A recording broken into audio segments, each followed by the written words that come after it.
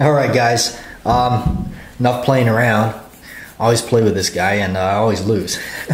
Anyway, model 629 44 Magnum, 3-inch barrel, stainless steel. Yeah, checking to make sure she's not loaded, but very beautiful gun.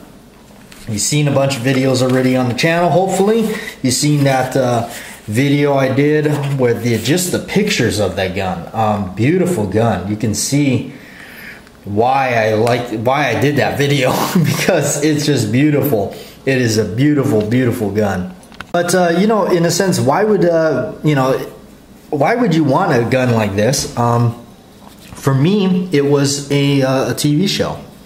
Yeah, and that TV show in question is Tales from the Crypt.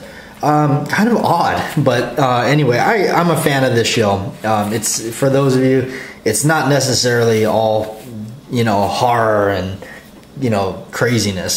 Some of the stories or the tales, I guess, is actually quite interesting. And one of the ones in there is called Cutting Cards.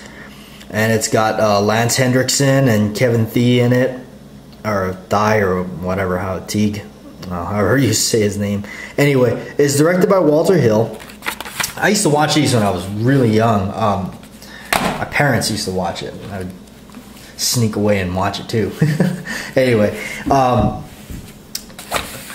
in that movie, or in that show, there's a scene in where they're a bunch of card dealers or card players, and they play poker, and they're upset at each other, and basically it leads them to playing Russian roulette.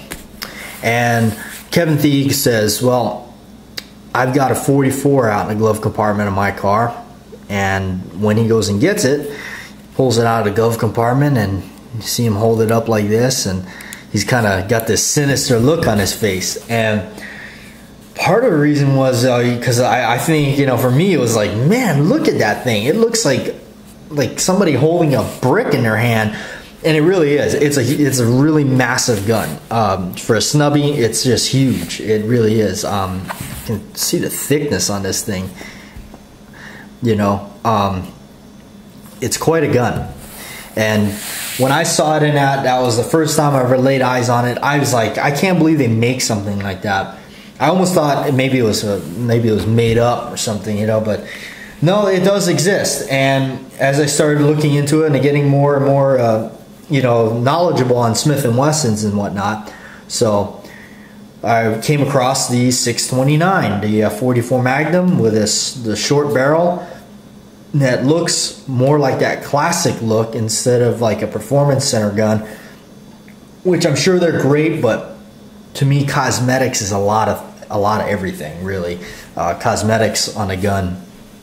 I don't like it looking too space-aged kind of thing. This is a real classic look, the flutes on the cylinder and everything, and just the nice, something that looks like a barrel, and actually, instead of like a block that's been shaved and cut, Anyway, I'm sure those performance guns are really nice. I've had the chance to handle a few of them, and they are so. But nothing looks like this.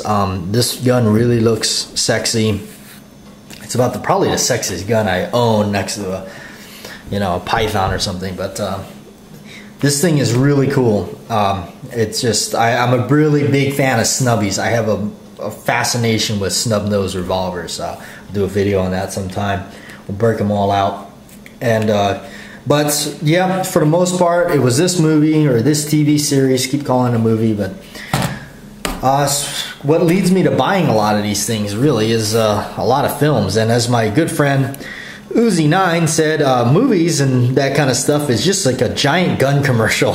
And he's right, man. It really is. It just this thing locks up tight, by the way. I mean, it's one of the first Smith & Wessons I've ever owned. It's actually brand new. It's not secondhand, so you can tell it just has a really tight lockup on it.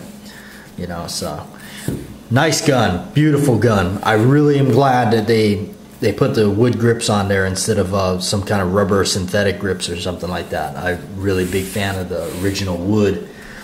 and I believe that's part of the talo edition. That's what it's called, the talo or talo. They dress them up a little bit better cosmetically, and they put the wood grips on there, and the finish is really nice. And you know, I like that finish better. You know, plain matte stainless seems to kind of feel like, I mean, I'm more of like, I know like for the field use or whatever you want to call it, you know, the less glare and everything like that, but I'm kind of more like a collector, cosmetic looker kind of a guy when it comes to guns. I really care a lot what the gun looks like.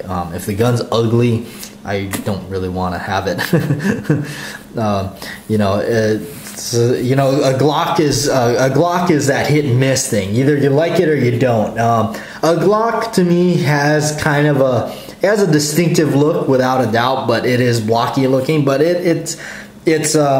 I like it. You know, it looks good, but you know, compared to some of the other guns, I just don't.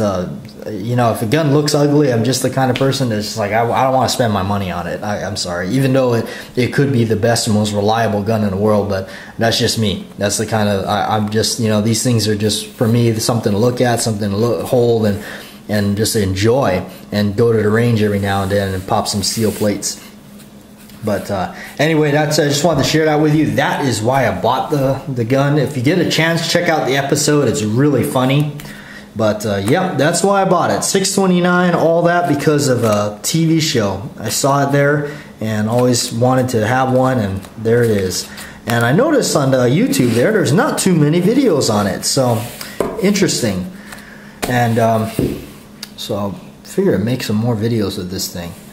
So you'll be seeing a lot of this gun on the channel, at the range, on the tabletop. We'll figure out some way to make a video with it and show it off again. Anyway, thanks for watching. That's Bat Jack for you. I'm out. And check out that episode, Cutting Cards.